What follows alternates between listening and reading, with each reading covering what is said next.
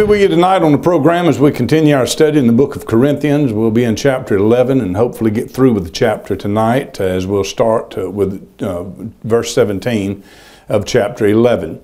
Tonight's program, as Paul was dealing with the Corinthian church, will deal with church gatherings and coming together, and specifically the Lord's Supper.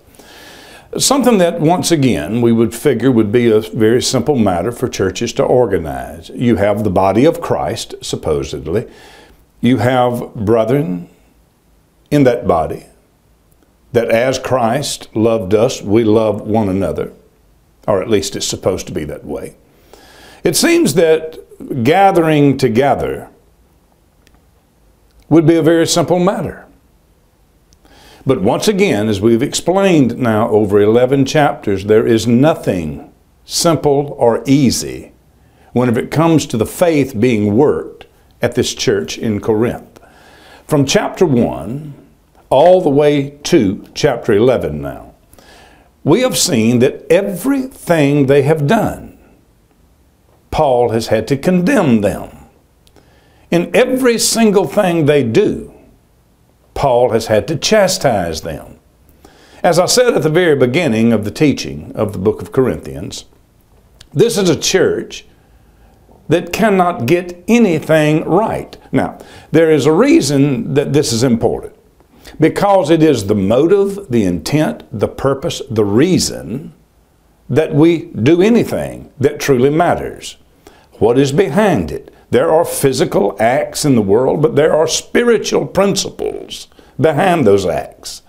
There are physical wars that break out in the world, as we see clearly from the book of Daniel. But the wars are actually being fought in the heavenly places. And what's happening on the earth is a manifestation of what's happening in that heavenly realm or that above us. Where demonic activity is at war with the principles of light, and it causes war here on the earth. Because some people are led by demons and other people are not. So, something as simple as coming together in the church is something that the elite brain that operates at Corinth simply cannot pull off. Once again, it started out in chapter 1 with divisions. And here in chapter 11, it's still divisions. And the passage that we keep coming back to, that becomes the root of all things, is Paul said to this church, I cannot speak to you as spiritual, but I have to speak to you as carnal, as babes. This is what the problem is at Corinth, and what the problem will be with you and with me and with anything we do. If we do not mature and if we do not develop spiritually, you will not develop. If you do not develop mentally, and you cannot mentally properly develop if you do not spiritually develop. It is the spirit that is in contact with and in touch with what is the source of true knowledge. It is the spirit that is in contact with what is the source of true wisdom. That is God. For the beginning, the Bible says, of all wisdom and all knowledge, the Bible says, is the fear of God. Absent of that, you have no true knowledge. Without true knowledge, you cannot properly develop. Without true wisdom, you cannot properly develop as a human being. There are many today that's 35, 40 years old and still locked in the frame of a 12-year-old or an 11-year-old mentally. They've never developed. They've never matured. Spiritually speaking, as I was saying a minute ago, there's always something behind what's going on. And the reason that the church of Corinth could not pull anything off successfully, even as simple now as a church gathering and the partaking of the Lord's Supper, is because all they had in heart, all they had in mind, one, was servicing the God of which Paul said was their bellies. In other words, they were people of appetite. We have already talked in almost every program, at least some, about this elitist attitude that was in there, about this high-minded carnality, probably secularly educated, maybe very much so, because it appears that they love eloquence They don't care about the Word. They don't care about the judgment of God. But they like people who are worldly smart. But these worldly smart people can't run a world. And they certainly cannot run a church. It has to be spiritually based. So Paul is telling us what the problem is at the root. These are not spiritual people. They have a church, but they are as backslid as it can possibly be. And whenever they come together, it is my clique and your clique. It is the rich folks and the intelligent folks, the schooled people, the ones with diplomas that gather over here amongst themselves, the people who has, and it is the people that's without or poor or less intelligent that's over there, because these rich elite brains feels that they're above that class of people. But see, whenever it comes to the house of God, we are not above anybody. And we must understand that. As we compare ourselves man to man, human to human, some of us can excel more than others. Some of us may be classified better people. But when we come and stand before God, what I'm judging myself against is not another marred and scarred human being of flesh, blood, and bone. Whenever I come before God, and that is the house of God, I am now standing in the presence of God. And trust me, when any of us stand in the presence of God, God, you know, the one that's got the key to all the closets. When we stand before the righteousness of God, none of us can be seen nor viewed as better than the other one. Not when it's all pulled out, not when it's all brought to the level. We are all the same. We are fallen. There is none righteous, no, not one. There is none, God said, that seeketh after me. We're all in the same boat. This is why I've told you, as I'll read to you in a few minutes, I've told you when we enter into the house of God, we should do better than we are in our own homes. I've told you, there's things that I will do in my house, which will be confirmed in a minute. Things I'll allow to be done in my house that I would never allow to be done in the church. As I brought to your attention last week, that's not hypocriting, that is reverence. We all, if we have any civility at all of us acts better and demands our children act with better manners when we go into somebody else's house. It's just civility. But when we go into the house of God, how much more should we put on our best? To be our best. To understand there is a oneness of this body. And if you make $250,000 a year, and this one over here is making $8,000 a year or $12,000 a year, you're no better than that person. And you're not a true Christian until you are able to, at one, mingle with other Christians. I'm not talking about outside of Christianity. But mingle with other Christians, no matter what state they're in, no matter what condition they are financially, until you are able to mingle with them in the love of the brotherhood and oneness of the body of Christ, you're either a backslidden Christian, an extremely flawed Christian, or not a Christian at all. We simply don't pull rank, C rank in the house of God, because every one of us knows our own personal, woeful condition as we stand before the Almighty. Now, beginning with verse 17, Paul says this, as we are now moving into the Corinthians, these know-alls.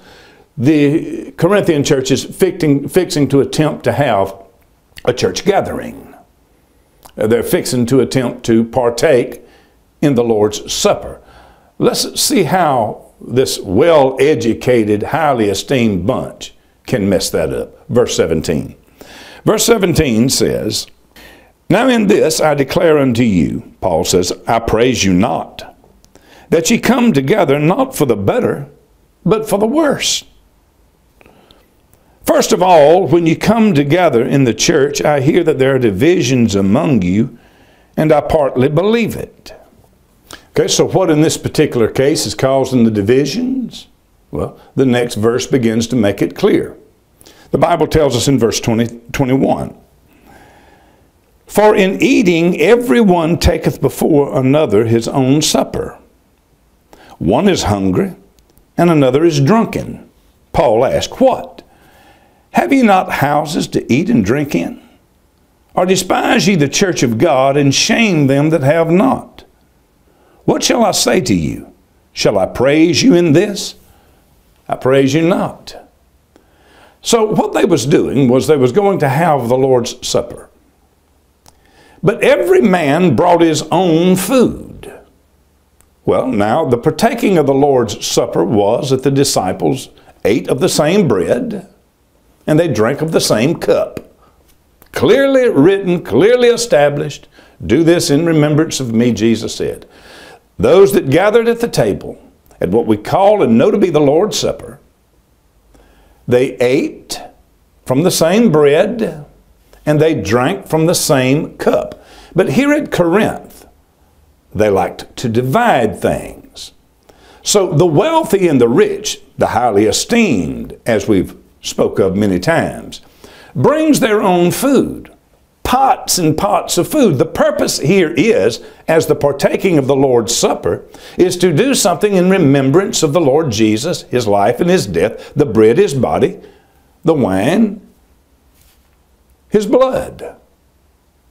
But this bunch brings plates of food. They can't separate between a church gathering and a church picnic and the participating in the Lord's Supper. So you have people who have not, who are being shamed now. Because over on this side of the church, you are literally having a feast. On the other side of the church, barely got enough to eat. Now listen, understand this. The point of which I'm making here, I'm not in any way, shape, form, or fashion trying to show this division between the rich and the poor. Understand plainly. Poor people are just as greedy, just as selfish, just as envious, and just as evil as rich people. It's just that rich people has material of which they can be envious with, and the poor people don't have as much of that material. But the spirit, the root of it is the same. Poor people can be killers, rich people can be killers. Rich people can be greedy, poor people can be greedy. I've met many of them. This is not about that. This is about the church of God. And again, me telling you that we can do things at my house that we're not going to do in the church purely out of reverence.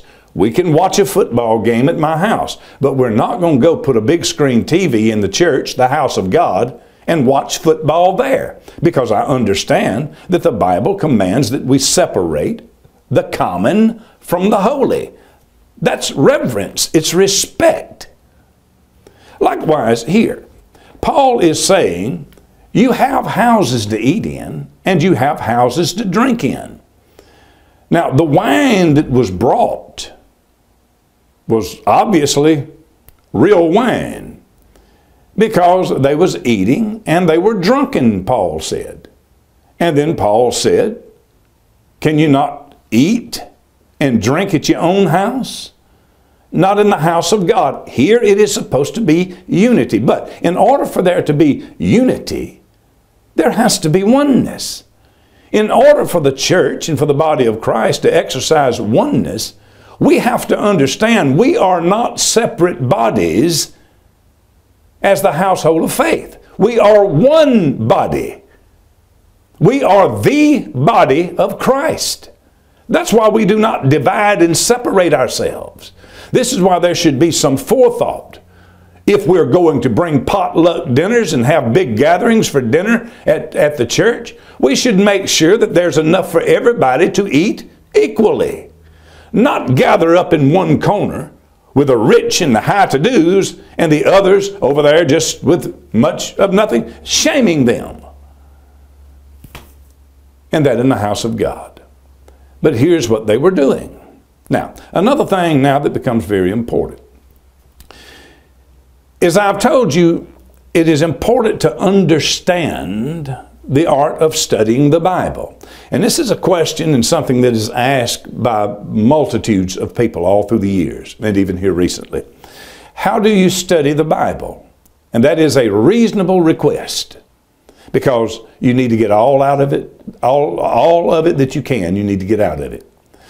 How do I study the Bible? Okay, we're fixing to go now into about 6 passages of Scripture where Paul starts speaking concerning the Lord's Supper, that we should partake of it worthily, that many who have partaken of it unworthily are now dead. He uses the word asleep. Some are sick. It's to be taken with a right mindset. Now, we can leave right now the teaching of which we have done now for 11 weeks or more. The teaching of the book of Corinthians, where we are focused on what the church was doing, what the church's problems was, and what was being done about it. We can now leave that very easy to go into these next verses from verse 24 to I think verse 30. We can go into these next verses and now get off on the Lord's Supper. All right, now the teaching of the Lord's Supper, what it is and what it's for, is important. But the study right now is not the Lord's Supper. It is the condition of this church and why this church is in this condition, and the fact that nothing of which they attempt to do as a single body of Christ ever works. So what we can't allow ourselves to do now is to take these next few verses and get off on a study of the Lord's Supper.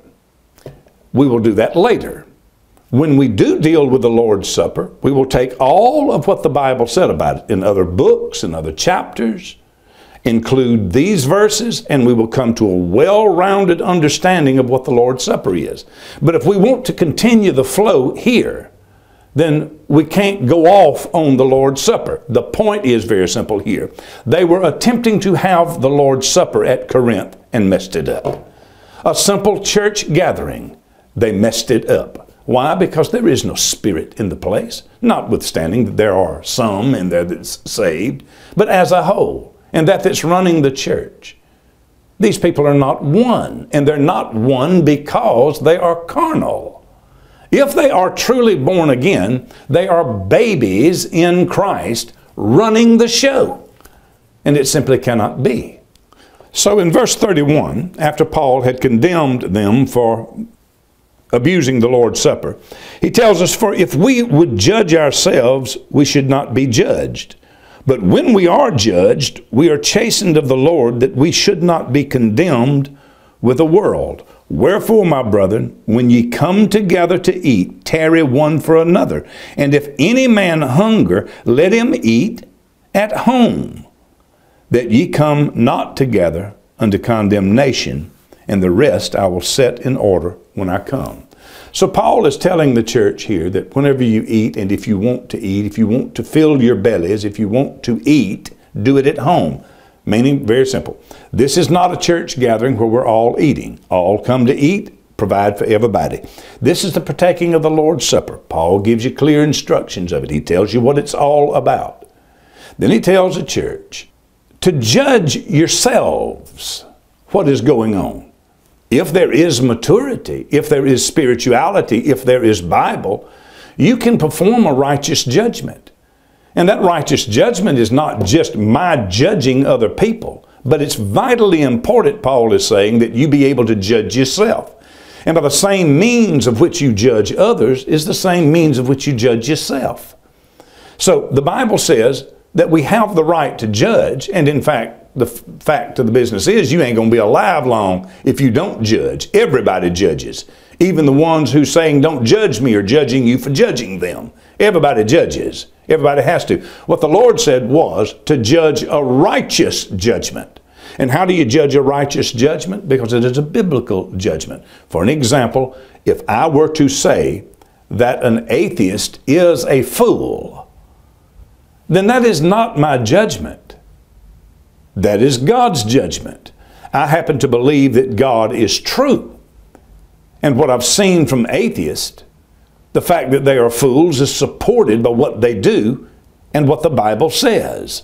The Bible says that a fool has said in his heart, there is no God. Paul is telling them, look, judge these matters. And he said it in earlier chapters. Judge these matters among yourselves. He said, even the children has better sense than you do. If you can't judge these matters, as he spoke earlier, if you can't judge these matters that are so clear, he said, let the babies do it. Paul has condemned this church from chapter 1 to the chapter that we're in now. He's simply saying to judge yourselves. And if we will judge ourselves, we won't have to be judged. It's just that simple. Almost all of the people of the Bible, almost all of the great men of the Bible showed some place or the other that they failed, they messed up. David, Peter, all of them. At some point or the other, Samson, all of them showed where they made a mistake, messed up. The only one that you have any detail writings from and about that nothing was ever shown on him as dirt was Daniel. And I believe that the mindset of which Daniel had in a particular statement that he made, as Israel had sinned, as judgment had fallen, Daniel had cried out against it. But whenever the conquering took place of Babylon conquering Israel, Daniel did not stand up and say, you have sinned, you are rotten, you are devils. Daniel stood up and said, we have sinned against the Lord. You see, if you judge yourself, Paul is saying, you won't have to be judged. But if you don't, then God will judge you, especially if you are a Christian. To all that call themselves the children of God, the sons of God, the Bible said they are chastened of the Lord. And in this verse that we just read, if God judges you, the Bible says God will chasten you. Paul is simply trying to set order in this church in everything that he's done. When he spoke about the terrible sin in chapter 4, chapter 5, where a man was having incest in the church, going unjudged, Paul said, judge these things in yourself. Whenever the Bible was telling us, as Paul was speaking concerning the other sins at Corinth, Paul was saying, the purpose of judgment is to right the ship and bring peace into the house. When Paul talked about unbelievers being married to believers, he said, if the unbeliever wants to stay, let them stay. This is for the peace of the church. If the unbeliever wishes to depart, let them go, for you are not under the bondage in such cases. What we are to establish in the house of God is peace. But listen, we can't establish this peace in the house of God by forsaking the judgment of the Word of God. This is what so many churches are doing today, to keep everybody happy and everybody satisfied. Because you've went out and drawn into your church with all kind of games and all kind of clubs and all kind of entertainments. You've drawn in some of everything in this world who still sits in that congregation, in that church, unsaved. And so now the preachers of the churches today coddles the unsaved, and to stop from causing them any trouble or breaking the unity of the church up, we don't preach the Bible anymore, because if I say this, what the Bible says and teaches, it's going to condemn that brother or sister. So all we do is just say, Jesus loves me, this I know, for the Bible tells me so. Let's go and eat and watch the next movie. That's the state of the church today. It is really no better off today than it was at Corinth. Paul is pointing out to us the conditions. We should see them. The main thing is that we must understand that we are not a separate body. When we enter into the house of God, when we are born again, truly born again, everyone around us that has truly been born again is not of a separate body than us, but is of the same body. And what we do is we gather, being begotten, the Bible said. That means we was birthed whenever we were reborn, born again. We were birthed of the Word. The Bible says we was begotten by the Word. In it, there's exhortation. In it, there's chastening. And we have to accept it all. We've got all kind of churches today that cater to all kind of people today. We got motorcycle churches. We got cowboy churches. We got rock churches. We got rap churches. What we are in desperate need of right now, for real, is Bible churches.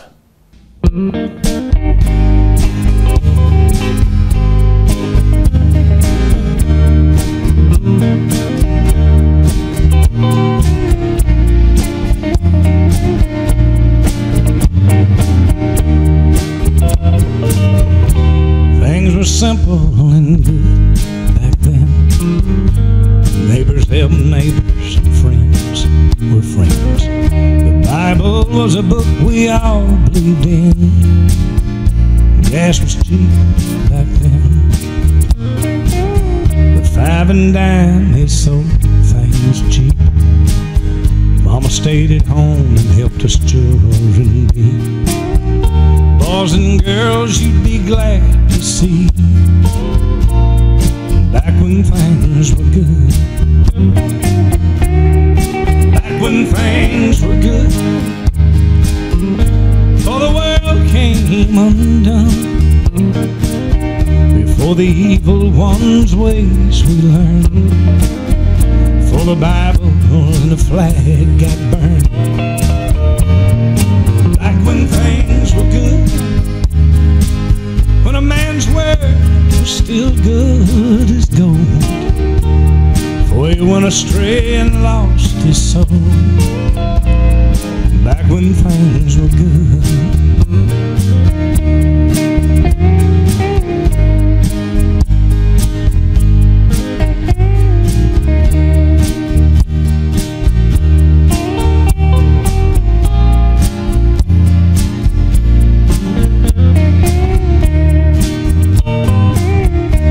Right was right and wrong was wrong. A woman's love was pure and a man's back was strong. We pulled together, that's what made us strong. Back when things were good.